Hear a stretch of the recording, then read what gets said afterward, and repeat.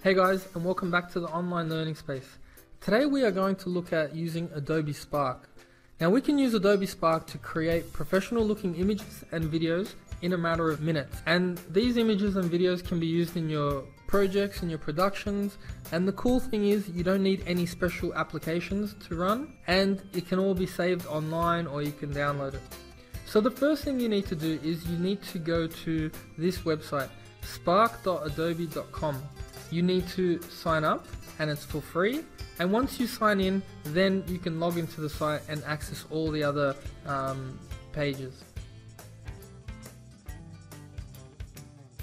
So once you've signed into your Adobe Spark account, all of your projects that you are going to do are all saved to the cloud, and they're all accessible here, and you can edit them and you can manipulate them or download them if you really wanted to. So to get started, let's click on the yellow circle with the plus symbol, and this will give us these three options. If you want to create a post, which will include things like graphics, memes, inspirational quotes, things like that, you click over here. If you want a page, for example like a web story or a portfolio, photo journals, you would click page. If you want to create an animated video, you click over here. We're going to create a new post today.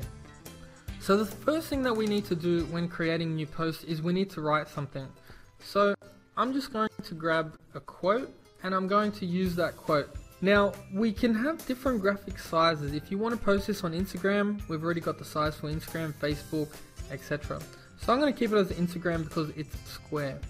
So once you've put your text on your page, the next screen of Adobe Spark will open up, and in here you can pick current themes. So if you like any of these, then you can keep them, or you can keep moving around until you find something that's good. If you wanted to change your size of your post, for example, we were on Instagram, but if you wanted to change it to, let's say, a YouTube thumbnail or a standard banner, we can all find that here in resize. But if you're happy with your size, then you can just leave it as it is. Once you get into here, we can change the color palette, and this will enable us to change the colors in your post.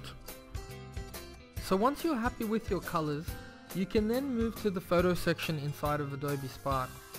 In this section, you can change the filters that appear on the background image inside of Adobe Spark. So you can choose a filter that you really like to make the text stand out or the picture stand out. If you want to upload your own photo, you can do this by clicking the upload photo button, or you could use the built-in features of Adobe Spark to find the pictures that you would like to use instead. So we're going to have a look at the last section over here, which is text. Now with text, it's pretty cool because we can add new text just by clicking anywhere on our post, and then we can write whatever we wanted to say, and that will appear up in our post using the same styles as the text originally. Now when you click on the text, on the right hand side you see some style suggestions, and if you work your way through this circle, you can see the different styles that Adobe Spark can automatically create your text in. You can also change things like shapes and put shapes behind your text. If you wanted to add a circle, a diamond, a square, a rectangle, they will all be found in shapes. You can also do things like adding banners and social icons, to your posts. Colors is also important. If you wanted to change the color of your text, you can use the suggested colors that Adobe Spark automatically give you. Fonts is another thing you can look at. There are automatically pre-built fonts inside of Adobe Spark that create dramatic and effective use of text.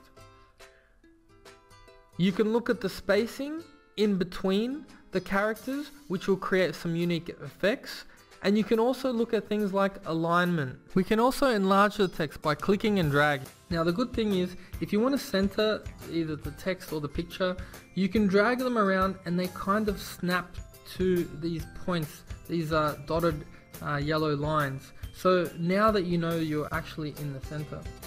Anyways, the good thing about Adobe Spark is that it saves automatically. So while I'm speaking, it's already saved. If you want to go and share this and download this, you click the share button, and then you can either create a link and share it online, or you can download the file and then use it later on. So anyways guys, thanks for watching, see you next time.